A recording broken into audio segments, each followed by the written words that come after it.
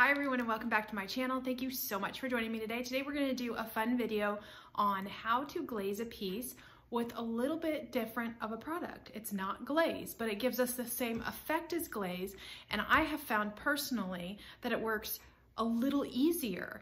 I get a lot of questions about glazing versus waxing because a lot of people have run into the fact that glaze, once you put it on, isn't very workable. And that is true, especially if you don't top coat your piece after painting it. That glaze kind of just goes right in and doesn't move around very nicely. So if you're using traditional glaze, keep in mind that top coating your piece will give you the best workability of that glaze. But today we're going to use a product that I have used several times to give me that glaze effect, but it's not glaze. So what am I talking about? This is the Fusion Stain and Finishing Oil. This color is Ebony. It comes in several different colors. I have used this several times. And why would I use a stain to give me a glaze effect? Well, this stain in particular is a really unique stain in the fact that it's not only a stain, but it is a finishing oil in one, so it's a top coat built into it. So it will give your piece added protection for one. For two, it's got an open time of about 15 minutes. And what does that mean? It means that the minute you put this on your piece, it's not going to be soaking into the piece and not be workable. You've got that open time of 15 minutes to work it around, wipe it off, put it on. So I have found that it works so nicely when you're working on a piece that you want that glazed effect on. So I've done this, like I said, several times. I've never done a video on it, so I thought I have a piece in the shop today I'm going to work on, and it would be an excellent opportunity to show you guys how this works.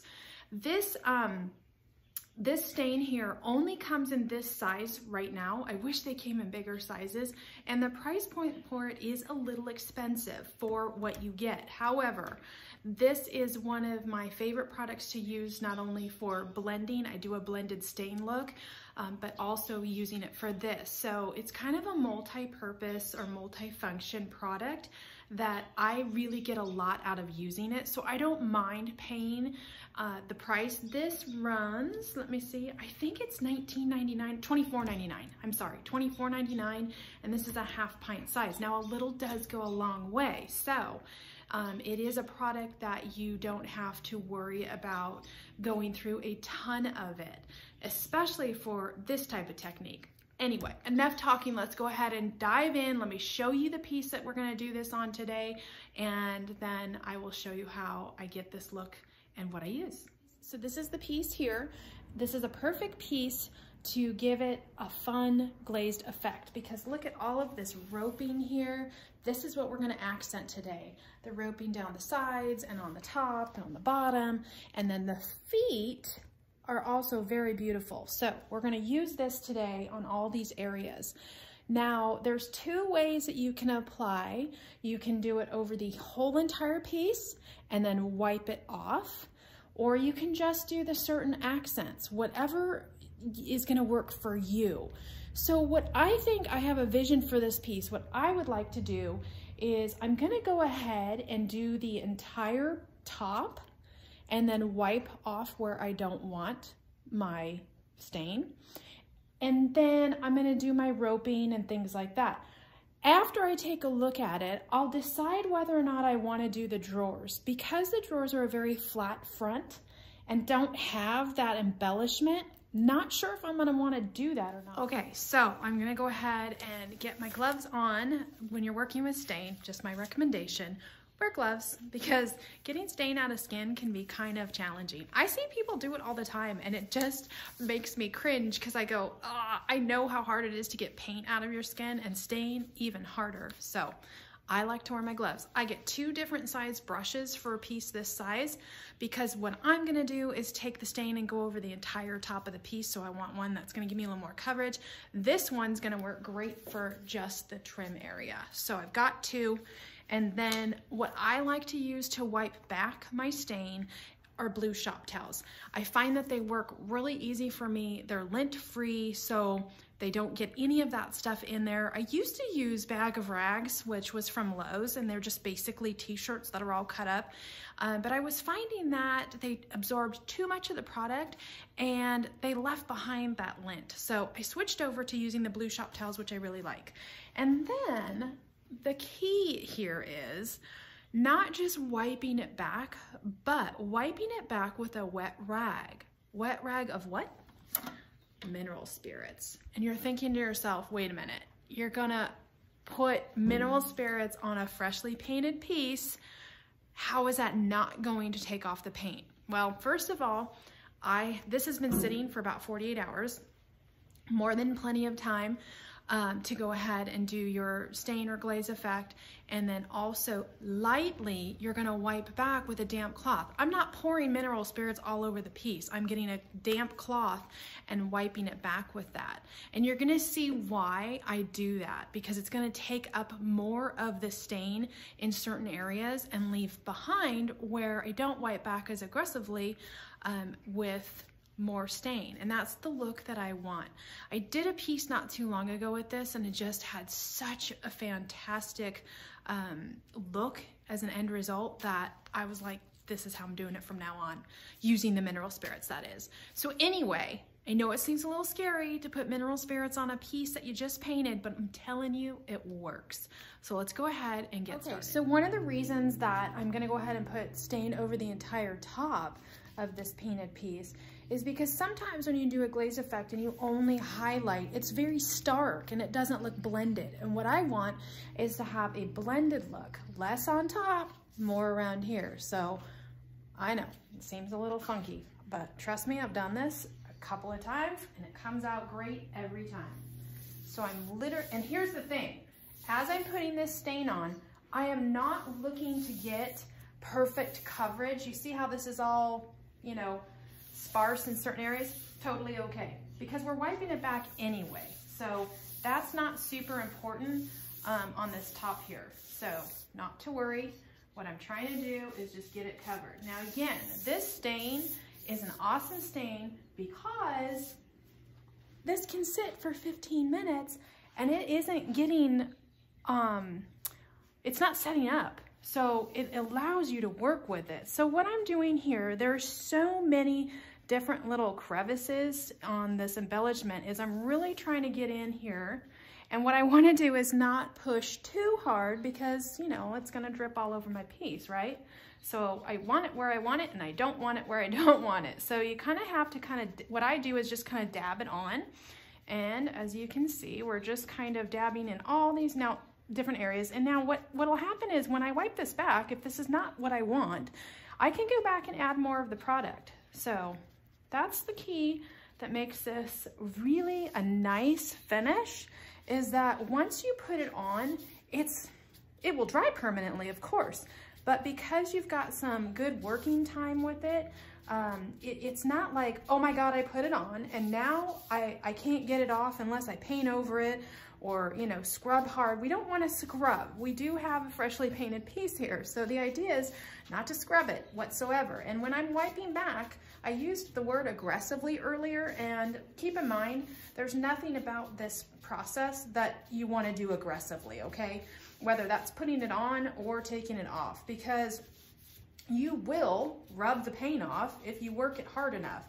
And that's not what we're trying to do here. We don't want to take our paint off. We just want to give this beautiful effect. Now look, I just blue-balled right here on the drawer. I don't know if you guys can see that on camera. I already have my wet mineral spirits towel, and look at that. Took it right off like an eraser, because I don't want a dot on my drawer, right? So yeah, you see how easy that is to work with? So I'm gonna continue down the line here, covering all this up, and then we're gonna come back and I'm gonna show you the wipe off process. All right, so you can see this area here, all of the rope trim is covered really, really well. And because I wanted to get in all those crevices, because whatever I wipe away, I want to be left behind in all those little crevices. So I did go a lot heavier, and I'm just going back now and seeing where I need a little more. but I did go heavier on the trim area because I want more left behind. And as you can see, I haven't wiped anything away. This open time of this stain allowed me to go ahead and get on everywhere I needed to be without having to worry about wiping it back right away. All right, so now I've set the stain down. I've got my cloth. As you can see, I'm not soaked. I have some mineral spirits. Now I might need more, but I'm gonna go ahead and start wiping it back. So I'm gonna start with my top. And you might have to change rags because you are gonna start to get a lot of product on there. And literally, I'm just wiping in the natural grain direction. I'm gonna get a little more because see how much I'm loading up that product? I wanna get a little more of a clean rag with mineral spirits on it and go to town. So, you see how easy this is being removed? And the pressure on my hand is not heavy, you guys. Remember, you're keeping it light because you do not want to take off the paint. What we're concentrating on is taking off the stain. Okay, so that's enough of what I want taken off. So now what I'm gonna do is get a dry shop towel and go back over this and take off the remaining of what I don't want. And you are gonna see that it will have that slight, as you can see, it's got a slight haze to it in the video, and I'm gonna show you up close because sometimes it's hard to see on camera with the lighting in here. I get a lot of light. And one thing I will tell you is you do go through quite a few because you wanna go back with a dry, clean cloth and get off all of those areas that you don't want. So a lot of times you do have to use, and that's why these shop towels are great because you start with a new, fresh, clean one and you go back over it, wiping off what you don't want left behind. So what's happening here on the top, I'm literally changing it, the paint, just a hair, just a shade, so that it will mix and mesh with the rest of the piece. There's gonna be a little bit of this stain left behind in the grain of the wood, and that is totally okay. That's what I want. You see how I'm doing this motion here? It's because I've got a lot over here on the edge and I want to get it off, and it's okay. I can do that. I can go back and forth. Again, my pressure on my hand is super light. I'm trying to make sure that I don't go heavy at all. As soon as I'm done with this top section, I'm going to show you up close how it looks so that you guys can get an idea. Now look, I just made a mess, right? So I'm going to take my wet and wipe it off. So the key to this is making sure that you have a clean cloth, because what's going to happen is if it's not clean, it's going to leave behind, you know, these areas here that you hit it with by mistake. So I have another one that's a damp, clean cloth so that I can get off some of this. And you just kind of go until you figure out what look you like. All right, now we're going to hit the trim. The trim, all I'm gonna do is wipe it away and literally leave the rest of it most likely. So I'm gonna go down each side. I might have to make a couple of passes because we do load up pretty quickly on the rag. So I just turn and twist, go back over it till I start to see the look and color I want. You can go down like this, wherever your grooves are, you can get really in there.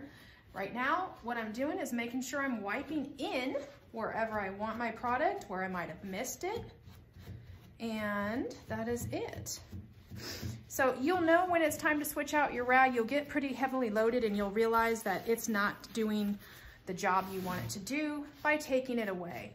So I really want this color to be more standout than the top, and I'm gonna show you how good this looks in just a few minutes. So I'm gonna go ahead and keep wiping this down, and then we'll come back and take a look at it together when it's all done on the top. Here we are. So I went ahead, it took me about 5 minutes to wipe it back. I just did it off camera because you saw the process and no need to see me keep going. Plus, I kept having to go in front of the camera, so you really don't need to see me in front of the camera.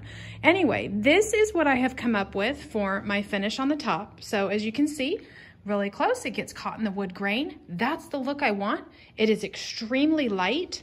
And then here on the sides, see how heavy? But I went ahead and wiped it back. So I can continue to keep wiping back for a little bit. And that's what I kind of have been doing, is I've been going back and forth and kind of seeing where I wanted it heavier. But I really wanted this to be really heavy, and I really wanted that black to sit in that groove right there and really separate. So I'm gonna go ahead and keep doing, I'm gonna do the sides now. This stain and finishing oil, when left like this in a heavier state, is going to go ahead and take, I think it's about 4 hours to dry. I pretty much would let this sit until tomorrow before I do anything with it, because I just always do when using this product. So, but isn't that beautiful, you guys? Look at the difference. I'm gonna back up just so you guys can see the difference between the braiding on the top and the braiding on the bottom, how much more that stands out and how beautiful it looks.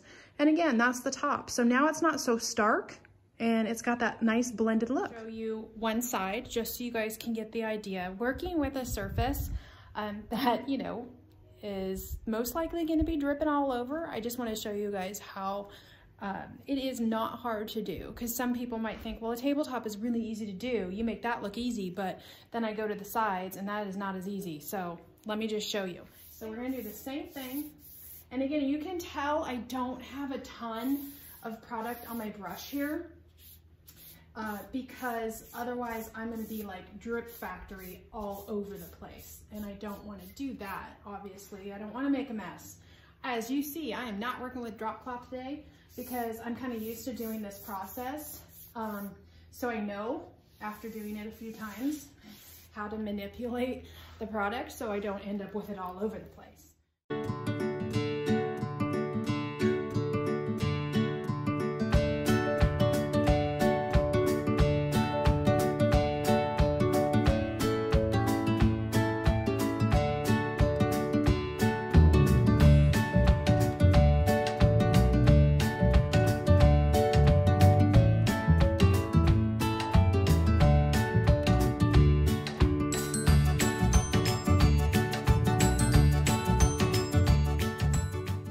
You guys, so here is the final.